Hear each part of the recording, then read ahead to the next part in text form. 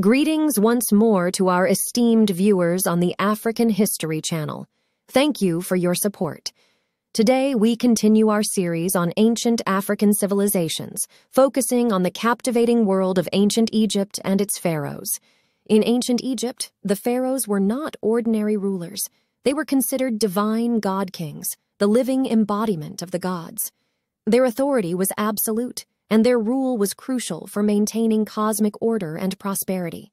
Key pharaohs include Narmer, who unified Upper and Lower Egypt; Hatshepsut, Egypt's first female pharaoh, known for her ambitious projects; and Thutmose III, a military conqueror. Akhenaten attempted religious reforms, while Tutankhamun's intact tomb in the Valley of the Kings remains legendary.